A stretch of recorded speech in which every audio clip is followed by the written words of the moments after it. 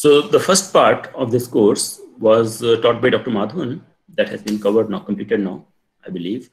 And the second part, that is more on of advanced analysis, you can say. The class schedule is as given here: Monday 10 a.m., Wednesday 9 a.m., Thursday 11 a.m. Again, this is a tentative grading schedule. Exam will constitute about 30%. That will take place towards the end of this course. Again, based on the consensus, I can change these marks. I will not change these weightages unilaterally, but based on the consensus, if majority of you wants to change this thing slightly based on how much time you had to spend, or how much how difficult it was to participate or give time to any of these components, and you might think that this component should not be given this much of weightage, we can take a relook. Anyway, so there will be a project which will be a programming project, so you will be required to do some programming. Have all of you some experience with the MATLAB programming? No, sir. No, sir. Many of you have no experience with any kind of a programming? No, sir. I had, sir. Okay. Okay. So there are quite a few who have not done any programming in the past. I would strongly recommend that you find out from various sources, from your friends, from your seniors, how to get MATLAB installed on your computer. Okay.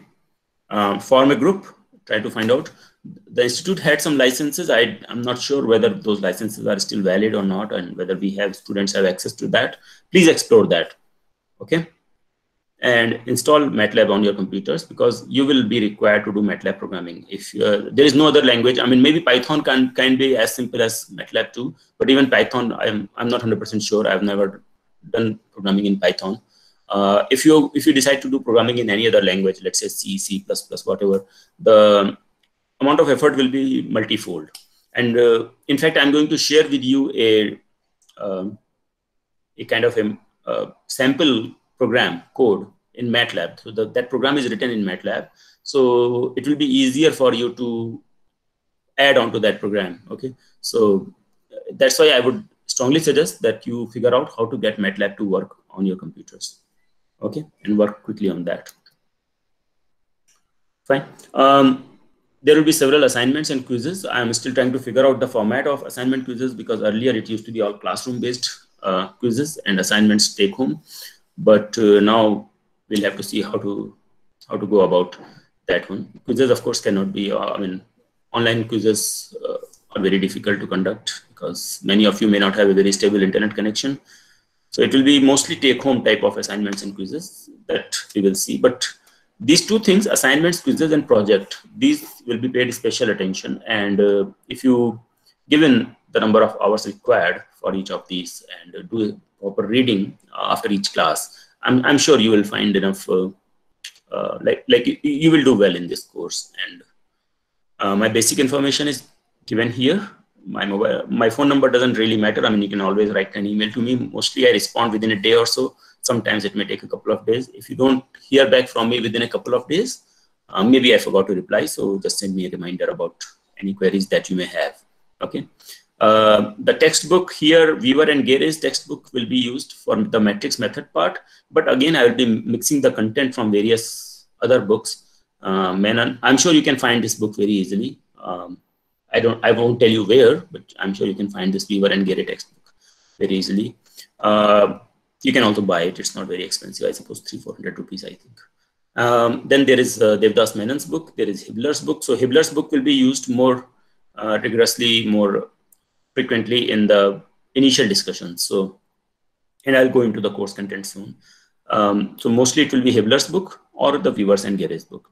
Okay. And then there are various other books which will be taken, concepts will be taken from there. For example, when it comes to structural stability, so I'm not going to talk about structural stability in this course, but when we go into nonlinear analysis of structures or analysis of nonlinear structures, at that time, some concepts of structural stability will be applicable that we will discuss. Okay. As far as course content is concerned, today's class is mostly an introduction class. next 4 classes, almost 4 or 5 classes, will be a very basic recap of how to calculate forces in a determinate system, how to calculate deformations in a determinate system, deflections and deformations in a determinate system. Then we will spend a few lectures, 3 lectures or so, on the force method of analysis, which is also known as the flexibility method of analysis. Okay, we will do some examples on plane truss, and I think we will do example on plane frame or beam, I think, but we will not probably do examples on space trusses and space frames. These 2 topics will take too much of time. These kind of examples will take too much time.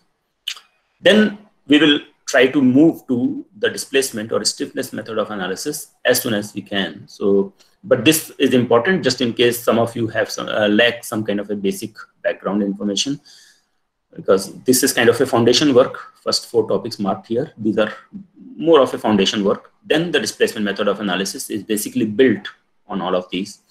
And then we will try to spend sufficient amount of time so that you get good understanding of that. Then the displacement method of analysis, this topic itself, first the fundamentals, then the transformations, and then the direct stiffness method. So how to develop the direct stiffness method. Then we will do some examples using MATLAB.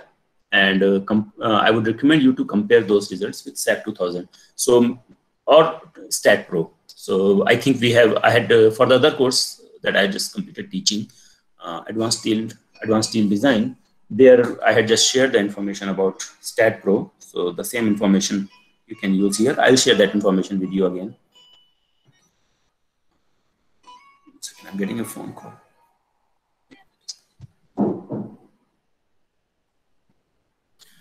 All right. Then the last topic will be on the analysis of nonlinear systems. So I'm expecting about 5 lectures that will go into that.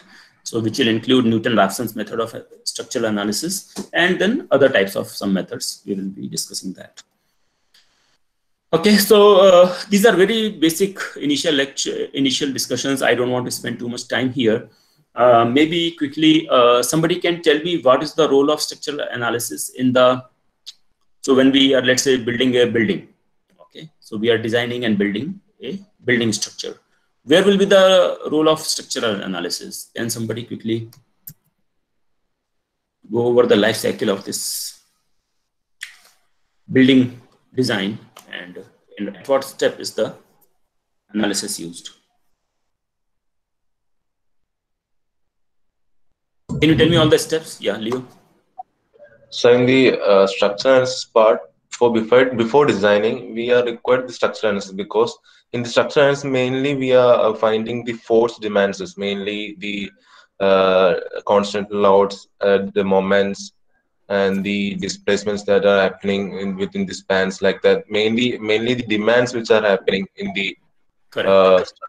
So exactly. With that, we have to design for the corresponding demands. We have to design with the appropriate member sections, like that. Correct. Very good. So basically, the what is structural analysis in particular? Basically, structural analysis, when we say, what we mean is that for the given external forces, right? So this could be the dead loads, live loads, wind load, earthquake load, thermal loads, whatever. So for all these forces that are external forces, we try to get the internal forces. Okay. So these internal forces would be your bending moment demands, your axial force demands, shear force demands, and so on.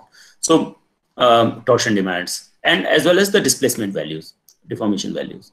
So we try to get, when we, that particular step where we translate the external force values to internal force values, that part is called analysis. How about calculating of stresses? Is that analysis too? So from the internal forces, let's say you get a bending moment demand. From bending moment demand, you can also calculate the stresses. Is that also a part of analysis typically?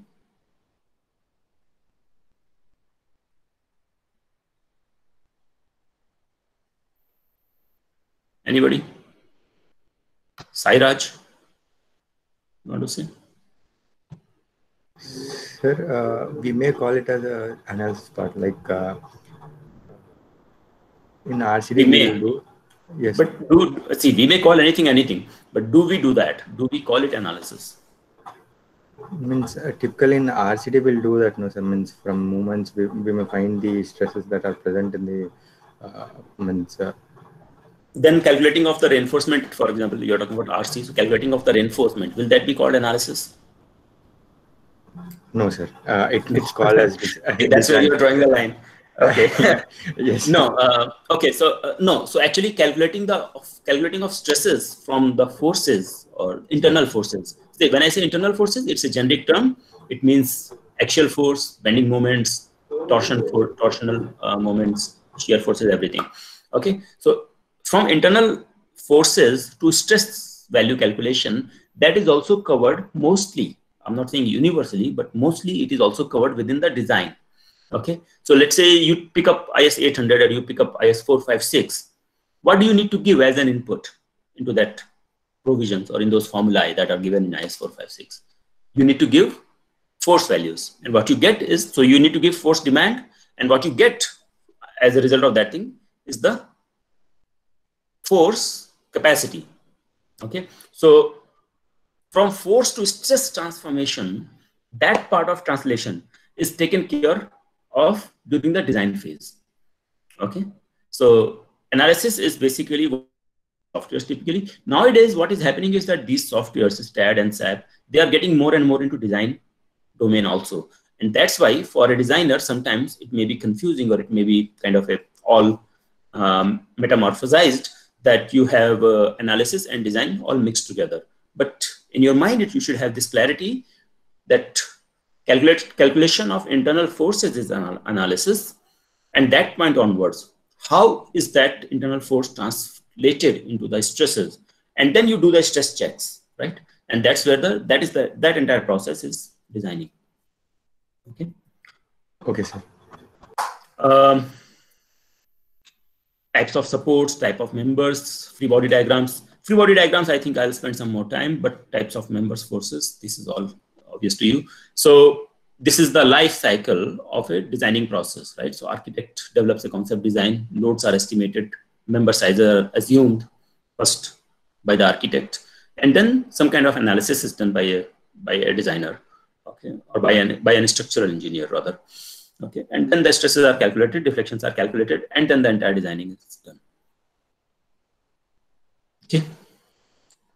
Member element types of structural members. You may have tie rods, which are purely tension members, which may use rods, bars, angles, channels. You may have columns, which may typically be made of I sections or channel sections, etc. You may use them as beams as well. So beams could be simply supported based on the boundary conditions. And then there may be some combination of beam and column. These are the typical type of structural members we may have. When I say tie rods, also there may be struts. I forgot to mention struts here. So tie rods are primarily in tension, but similar kind of members which are primarily in compression, but they are not typically called a column, are the ones that are called struts. Okay. Different types of loads, dead load, live load, wind loads, earthquake loads. You can go through these details. I'm sure you are already familiar with. So what is very important here is for you to know which codes to go to find out the values of different codes, different types of loads. So for example, 875 addresses live load and wind load, right? 875 part 1, I think, deals with dead loads. I'm not sure. Part 3 definitely deals with wind load. Part 2, I suppose, deals with live loads. Again, I'm not 100% sure. I've kind of forgotten. It's been a while. Earthquake loads is not in IS 875. Which code addresses earthquake loads? 1893 part 1. Yeah, so 1893 part 1 addresses live earthquake loads on building structures. Typically, if you want to do other type of structures, let's say water tank, etc., then you have to go to different versions of different not versions, different parts. There are part 1, part 2, part 3, and so on of IS 1893. Thermal loads, there is no specific code for thermal loads. Depends on what is the source of thermal loads. For fire, there are separate codes, but that may not always be the case. Vibrations, snow load, impact, explosion loads. These are some of the more advanced ones. Implosion and impact and explosion kind of a load. Different types of boundary conditions may exist in a structural system. Typically, when we are talking about different types of connections, particularly, not so much boundary conditions, between beam and columns, you will have these two typical connection details.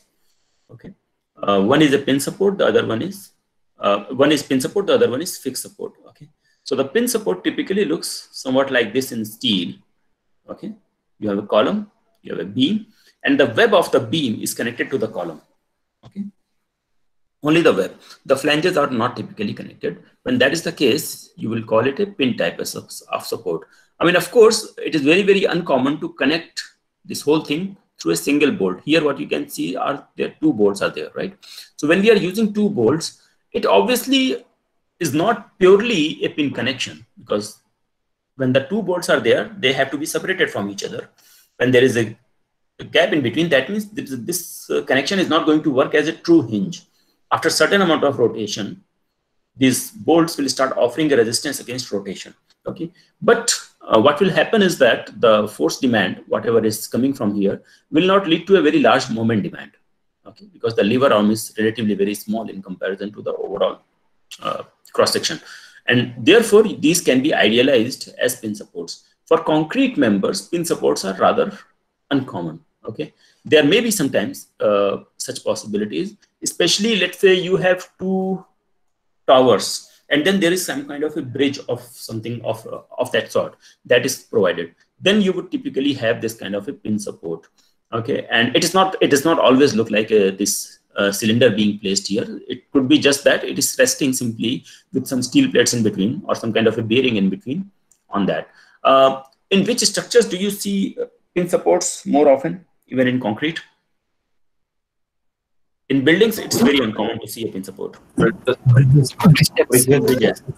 So in bridges, sometimes we put bearings here, which could be elastomeric bearing, or it can be pot thing. What is it called? The pot, steel bearings with a pot, which allows the rotation. Okay, I've forgotten the exact name.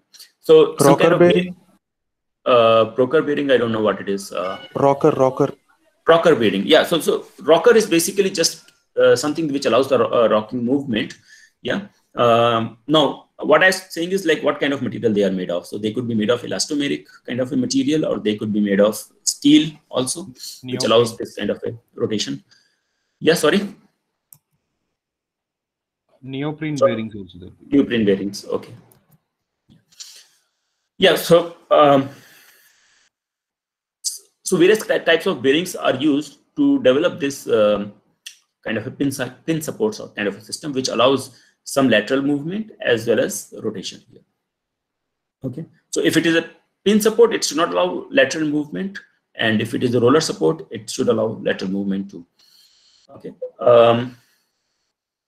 then in steel rather, it's much more common to have a pin support like this, and it is only when you definitely need a fixed support, you go for this kind of a connection where you connect the columns of the flanges of the beam to the column.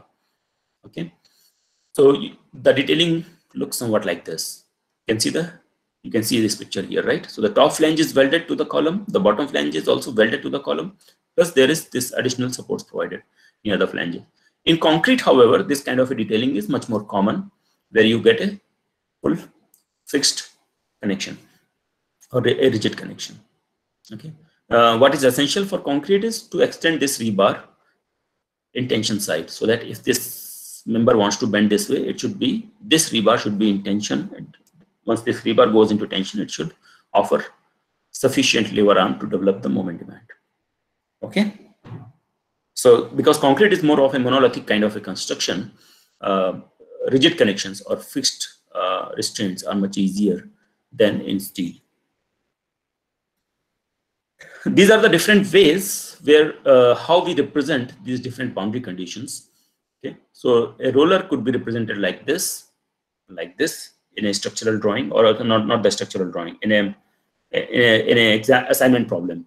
Okay, so when you are doing the analysis, typically we may represent these boundaries or supports in this way. Okay, so rocker also means a roller support. So these are the different ways of showing a roller. So even though here you can see that the roller gives an impression that if you apply a vertically upward load, this thing will simply lift off, right? But that is not what it means. Fine. If I apply a vertically upward load on this one, it will not simply lift off. It is restraining the vertical movement in the downward as well as upward direction. Okay. Then there can be ways of marking a pin. There are ways of marking slider.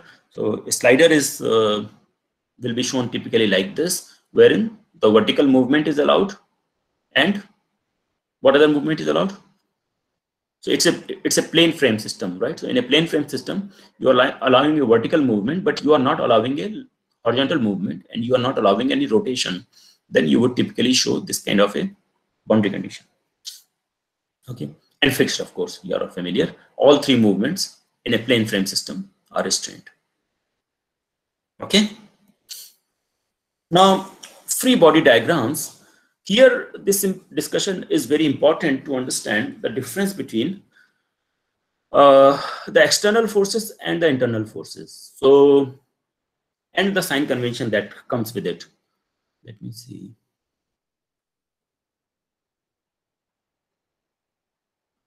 So before I go into that, maybe we can do a few examples. Now, typically, I like to do it in a more of a classroom setting.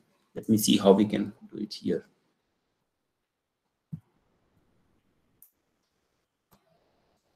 So let me put a question. Okay, I have this block of wood. Okay, it is resting on a flat table. It's a horizontally flat table. Okay.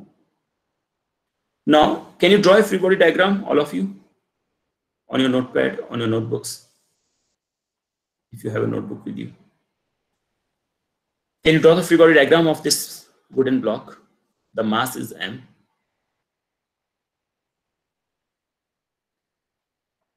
With the answer.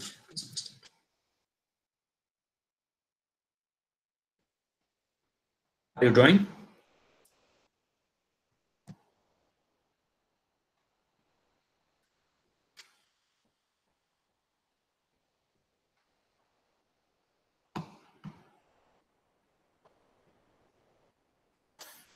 Can somebody show me? You switch on your camera and put that paper in front of the camera so I can see. Let me see. Okay. Yeah. So there is mg and there is some n value. What is it? What is it at the bottom? The resolution is not very high. I can't hear you. You have to. It's a normal, sir. Normal reaction. Okay, fine. Good. Thank you.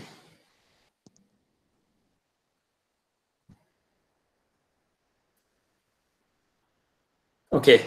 Who else?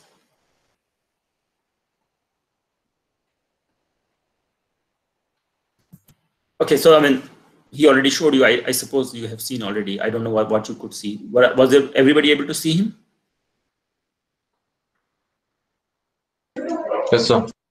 Okay. So here I am showing both forces slightly off, but actually they are acting. They should be acting right across each other, right along each other, in the opposite direction. So there is normal reaction. There is mg force. Okay. So the mg force will be acting at the centroid, wherever the gravity centroid of this block is, and the normal reaction will be acting at the bottom surface.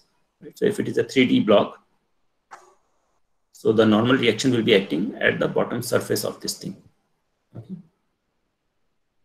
And they have to align perfectly. If they don't align, what will happen? Eccentricity. Yeah, so because of the eccentricity, what will happen? Moment will be generated. Right. So unbalanced moments will be generated. They will make the block go into a spin.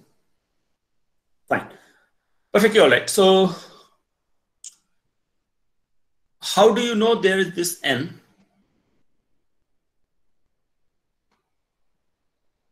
See, mg is there because Newton told us that Earth pulls everything, correct? With a force which is proportional to its mass. That's what Newton told us. So, and we put our faith in Newton, and we say that okay, mg force will be acting on this block, that will be acting downward. How do you know that force n is acting on this block?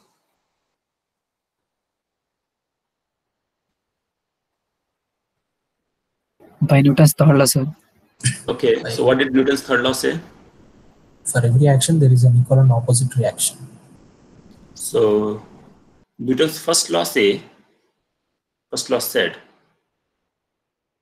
sorry.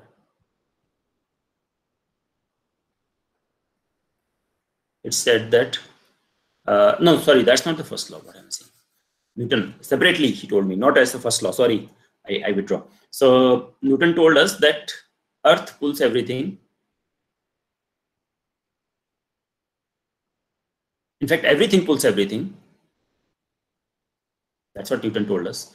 But Earth also pulls everything, which is by a force that is proportional to, okay, this is the sign for proportional to the mass of that thing. Okay. Okay, so that was one. For Newton, for getting the normal reaction, you are saying that Newton told us that there is third law. The third law said there is a reaction to every action.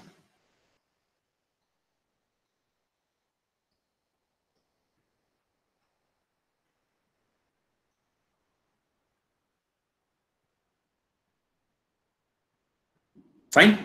And of course, it's equal and opposite. Right? That's what you are saying. So yeah, so how do we get, so mg was figured out from that, from this part, we figured out mg, that g is that coefficient that Newton talked about. But then from mg, how do we get to n? Who had mentioned Newton's third law just now?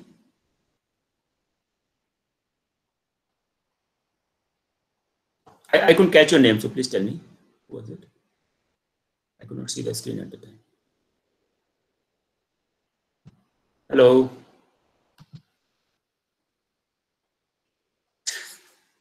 Come on, you can tell me your name at least, right? Who mentioned Newton's third law?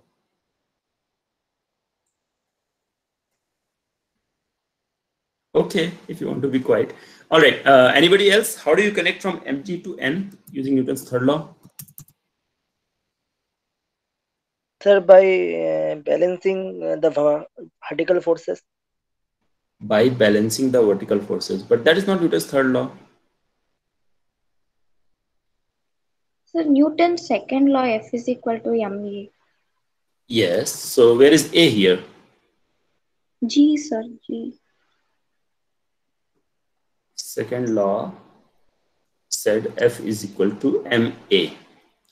And instead of a, sorry, Indira, right? Yeah. So she's saying instead of a, we will use g. What is a here? What is a?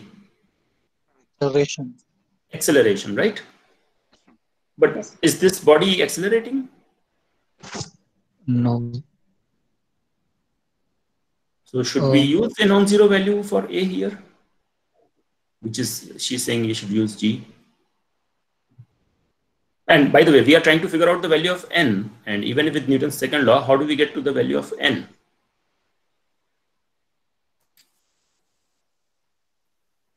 So Newton's second law does not seem to be very helpful here. And Newton's third law also is not directly, I mean, maybe there is some role of Newton's third law. It seems to be matching perfectly well. There is an n force, which is exactly opposite of mg, and Newton's third law is also talking about a force which is exactly opposite of mg. So is that n the reaction force that Newton was talking about here?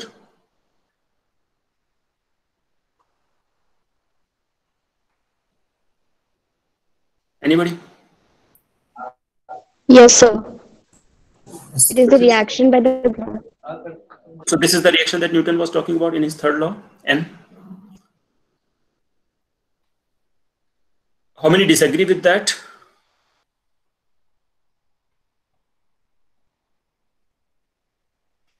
Nobody disagrees with that? Everybody agrees with that, huh? Sir, I disagree with that, but I don't know what's the right thing. Okay. So on what basis do you disagree? No, no. So actually, in our undergraduate, one sir taught that, but I just forgot that thing. Actually, he correctly Okay. taught, but I was Okay. searching notes. Didn't get. Which college was it? It's, so College? not my undergraduates. When I am at coachings, and I went Okay. for, he Oh, taught I that. see. I see. Okay. Yeah. Yeah. That is actually a much better place to learn these things. Coaching institutes. He's correctly taught that thing. I just forgot that. Hmm. That's Okay. such. See, these things, why am I emphasizing so much on this one is because I have seen PhD students confused about internal forces versus external forces. What is the sign convention? What sign convention to be used? What is the meaning of internal forces versus external forces? And that is like, that stays with you. Later on, you will become very famous engineer and you will always be nervous in your mind that somebody brings up the issue of positive moment versus negative moment, or positive shear force versus negative shear force. Okay. And how do you answer that? So that's why, and all that requires understanding of what I'm talking about right now. Okay, that's why I'm spending so much time on this one. I would rather jump much quickly to the stiffness method of analysis. I'm sure all of you know how to do that already, and you would be happy to spend more time on that one, but still I'm spending much time here. Okay, so because interaction on online mode is relatively cumbersome, I would rather move forward quickly. Okay, so mg part we had established, which was not from, so mg force is not coming from any of the three laws that Newton had proposed. It is a separate law, which was law of gravity rather, right? Where it said any two objects which have mass m1, m2, they are attracting each other because they have masses, right? And that is the law of gravity. And it was, force was the mutual force that is acting between the two bodies is m1 m2 divided by r square multiplied by a coefficient. Okay, then if I'm looking at this one as earth and this one is my body, that block m1, so whatever happens to m2 g by r square, all these things become almost constant because my distance from the earth center is not changing, earth's mass is not changing, and g value is anyway universal constant. So all of this is called small g. Okay, so that's how you get this force acting on this body. So the force acting on this body was mg. This is a separate law. It was proposed by Newton too. But this is not one of the three laws that the other three laws for which Newton is famous. Now the role of the other three laws starts. Newton mentioned, and the first and second law, or first law is basically a special case of second law. Okay, so as Indra had mentioned, force as per the second law, right? Force is equal to ma. And now this block that I was talking about, I know for sure that there is a force acting mg. Okay, and that mg has got nothing to do with the acceleration. That is the force that is coming because of the mass of the earth. The earth has so much mass that it is applying this force mg on the body, on the block. Okay. Then, okay, let me put one more question, then I will explain again. This block, let's say I have lifted this block, this is the ground. I have lifted it by 10 meters in air. And let's say there is no air, okay, in vacuum. I've lifted it by 10 meters and then I drop it. It is dropping, falling under gravity. Okay. So when it is falling under gravity, at that moment, somewhere along the way, what is the free body diagram? Can you draw the free body diagram of this block at that time?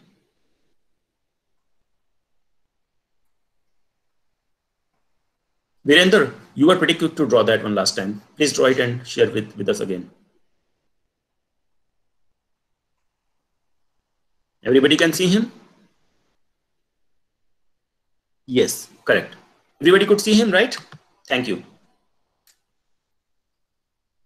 So there is a force mg acting downward, and there is no other force acting on this body.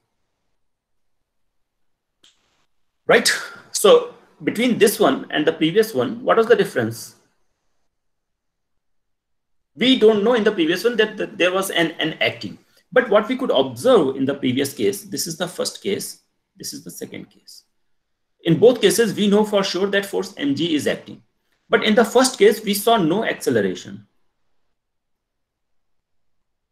But in the second case, we saw acceleration.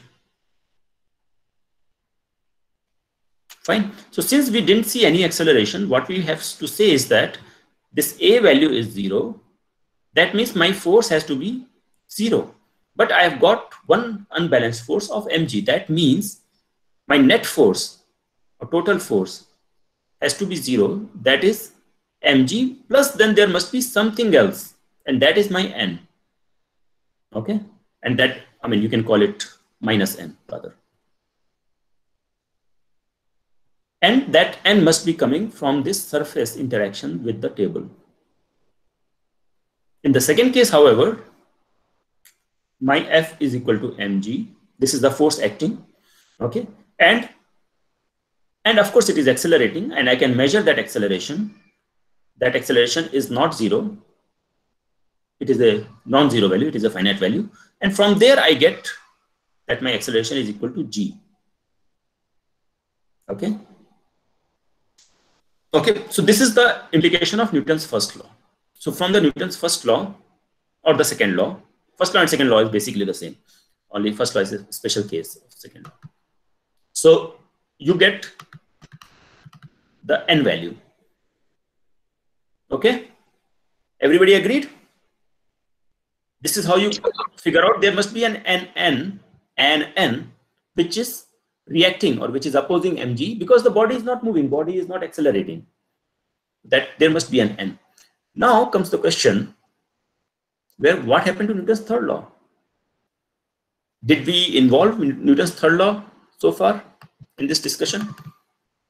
We did not. In this discussion, there was no third law required. In this discussion, there was no third law required.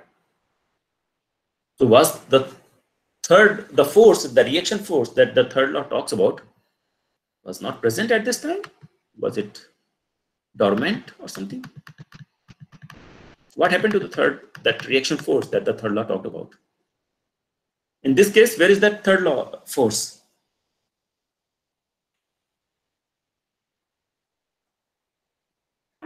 So in direction of m. In direction of, see, m does not have a direction. M is just a mass. It's the scalar. It's not a vector. n.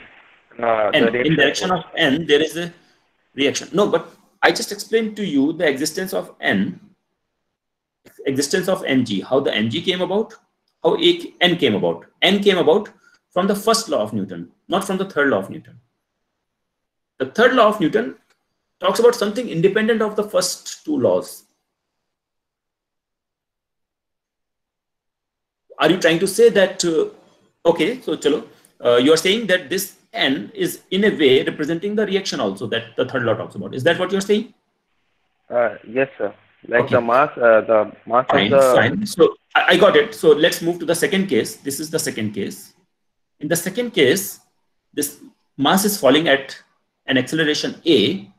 Where is the third law reaction force?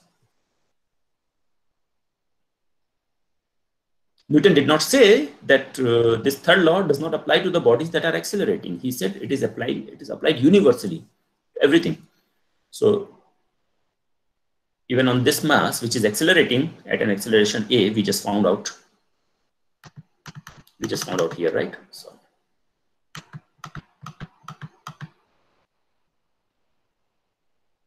yeah. So even on this mass, there must be, for this mg force that we are sure is acting on this mass, where is the reaction force? Anybody? I'm surprised that in this class nobody is responding. Powers of inertia will be there, sir. Inertia. Sorry, repeat that. It's the inertia force will be opposite acting will be. Inertial forces are basically is kind of a pseudo forces. That is in a way just saying that instead of saying that you are accelerating at ma acceleration or your mass multiplied by acceleration, that force is causing your acceleration of a. Instead of saying that, if you move to that a plane, let's say I have I'm standing here on a platform that is also falling at the same speed or same acceleration as this mass. Okay, I'm just following along with this mass. Then for me, there would not be any acceleration on this body. Then in order to explain that, they bring in this inertial force concept. So that's how this inertial force. So what you can say is that since I'm on a frame of reference which is moving by acceleration a, so for everything in that frame, I will apply an inertial force of minus ma. Okay, so inertial force is nothing but your term ma here, which is just another way of saying it is accelerating by an acceleration a. Okay, no. Okay, so the Newton's third law, the reaction force that it talks about, is not on the same body. So force mg is acting on this block downward. The reaction that Newton talked about in his third law is not going to act on the same body. That is never explained to us in our high school, and that keeps confusing us for our life. Which body is applying this mg force on this block?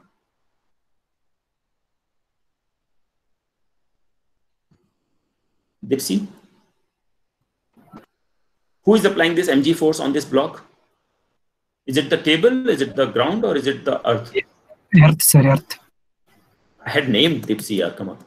Dipsy, you want to respond? Yes, sir. Yeah, which one? Mg is because of the weight of the body, right, sir? Yes, it's weight of the body, but who is applying that force? The body itself. No, body itself cannot apply force on itself. Gravity. No, no, it's because of the gravity, but that body is applying that mg force on the ground, I think. No, not on the ground. You have to differentiate between the ground. See, ground means ground surface. See, let's say I drop this weight from a height and it is falling towards the earth, towards the ground. It is on the way. Even then, this mg is acting. Who is applying this mg force on this body? It cannot apply that force on itself. Also, One second, let her answer. I'm waiting for her. Yeah, earth only, sir, then. Yes. So there is a big mass of earth sitting under it, not right under it, below it at some distance. And this is the center of mass of the earth. This is the center of the mass of the earth. This is applying this force mg remotely from a distance, because the gravity waves or gravity field can cover a large distance. So all this area is covered by gravity. Okay, and anything in that field is being pulled by a force mg. Now, Newton's third law says that if this body is applying a force mg on, if this body is applying a force of mg on this body, then this body will be applying a opposite force on this body. How much? Exact same, but opposite. So the Newton's third law reaction that we were talking about is here on the earth, that we never have to worry about, because that force is so tiny for the big mass of earth. Things don't get disturbed so much. So we don't talk about it. Okay. And then Newton's first law had also told us that there is an N force acting here. Because if this N was not acting here, this body would have started falling. And we know that it is not falling. That means there must be an N acting here. And why was it acting here? Because it was sitting on a table. So it is sitting on a table. The mg is acting. I'm not drawing them exactly and aligned so that I can show it clearly, but you understand that these are aligned, right? These two forces are aligned. So mg is acting, N is acting, and we found the reaction force for mg, which is acting on the earth, right? So on this block, mg is acting this way. On the earth, at the center of the earth, you can say, or every particle of the earth, there is mg acting upward. Fine. Now, that means N is not the reaction of mg that Newton talked about in the third law. That means this N is an independent separate force. And if that is the case, where is the reaction of N? Because Newton said every force will have its own reaction. There will be a reaction couple. So mg and n are not each other's reactions that Newton talked about in the third law. Mg's reaction is here. Where is n's reaction? Now On all of you the should be able to answer this boundary. one. On the Boundary. boundary, like Like the flat surface, sir. a flat surface, the table, whatever. Very good, Vishal. So what is happening here is that if I can draw very closely, let's say there is some gap here, just so that I can draw it more comfortably. The table is applying this N force to the block, and the block is applying this N force to the table. And these two are opposing each other. These two are on opposite bodies, on the two reciprocal bodies acting in opposite directions. Okay, so this N will be opposite of this N. And these will never be acting on the same body. Be very, very careful. Whenever you think of Newton's third law, if one body is applying a force to the other body will apply the reaction force to the first body. The action and reaction will not be acting on the same body. Okay? Is that clear? Yes, sir. Yes, sir. So,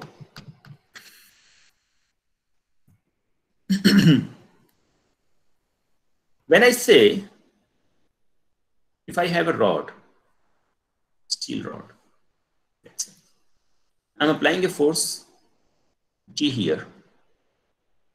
Okay. What kind of force is this for this rod?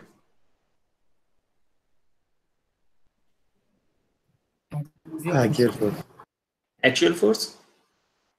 Be careful. I mean, I understand that it looks like an actual force. And somebody else was also trying to answer.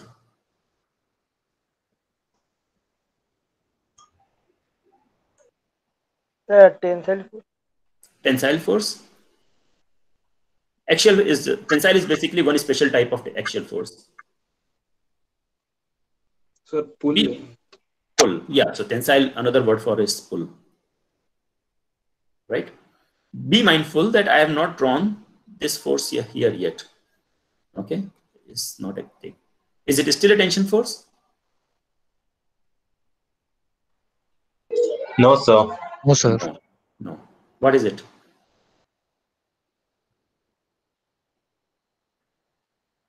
I've not given any boundary conditions, anything. Okay. It is just an external force acting right in the rightward direction on this body. Okay. You cannot call it tension yet. You can call it a tension. Let's say I apply a 20 kilonewton force this way. And then I apply 10 kilonewton force on this way. Okay, this is a bar hanging in space. And I apply these forces on this body. How much is the tension in this body? What will happen to this body, first of all? This is this bar hanging in the space. I apply 20 kilonewton here, 10 kilonewton here. What will happen to this body? Body will move, sir. It will move, It will right? move In the direction of 20 kilonewton. Okay, it will accelerate in that direction. Fine. Okay, there will be non-zero acceleration in that direction. Now, if I ask you how much is the tension acting on this body? What is the tension acting on this body? Could be the difference between them. Yes. So the difference between them will be the uniform, like that will be present everywhere. So you can call that much is the tension on this body. That is 10 kilonewton. No, not the difference. Why the difference? Sorry, this 10 kilonewton, what is the smaller one? Because the remaining balance is causing the acceleration. But 10 out of 20. So if this was, let's say, 5. So 15 kilonewton is causing the acceleration. The 5 kilonewton is balanced. So the tension is 5 kilonewton. Okay. All right. Yes, sir.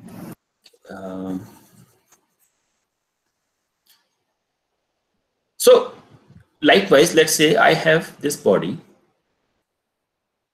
I apply a moment like so, this one. Okay. Let's call it a moment. Or I have a bar or a beam rather. Let me take a beam. I have a beam. I apply moment. Okay. What is the bending moment in this beam?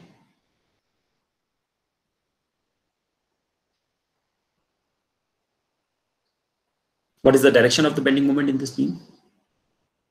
Is it a hogging moment, sagging moment? Hogging moment. Sagging moment. Sagging, sir. Sagging moment. How much will be the bending moment? The beam will just rotate. So it's actually boundary conditions are not given, so just rotates. Yes. So what will be the bending moment? It says beam hanging in the space, just floating in the space. I apply this moment on this one. 0. Sorry, 0. 0. Correct. So bending moment is 0. Whether it is hogging or sagging doesn't matter because it is 0. So no moment means no sagging, no hogging. Okay. Until I apply another moment on the opposite direction. When I apply these two moments, then this thing you can say is in a sagging moment. Okay.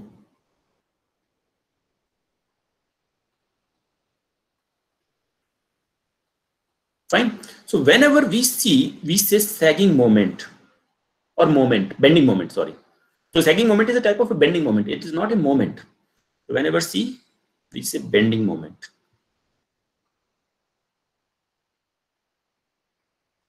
This much of bending moment, or whenever we say this much of tensile or axial force.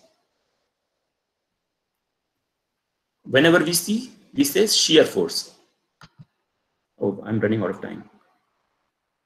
What do I automatically mean?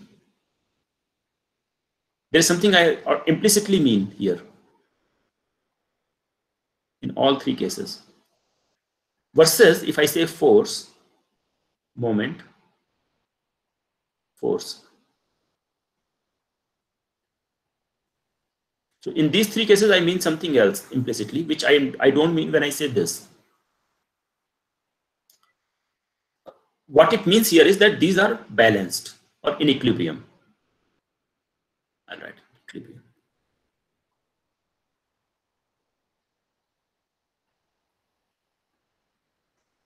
Okay, and what I'm saying is that when I say tensile force, I mean there is a T being applied here and T being applied here. Then you can call it a tensile force. If only T is applying here, then you cannot call it a tensile force. You can only call it a force. Likewise, if I have a body, I apply a force like this. This is not a shear force on its own until I apply a balancing set of forces. Then you can call it a shear force. This is balancing it. This is balancing it. Okay, so then it is a shear force. Without this balancing act, only this much, it's just a force. Okay, and in the next class, we will talk about the sign convention for this. I think you guys have another class after this. Sorry to keep you waiting. All right, so I'll discontinue today's class now. We'll continue in the next class. Okay. All right. Thank you, guys. Thank you, sir. Thank you, sir.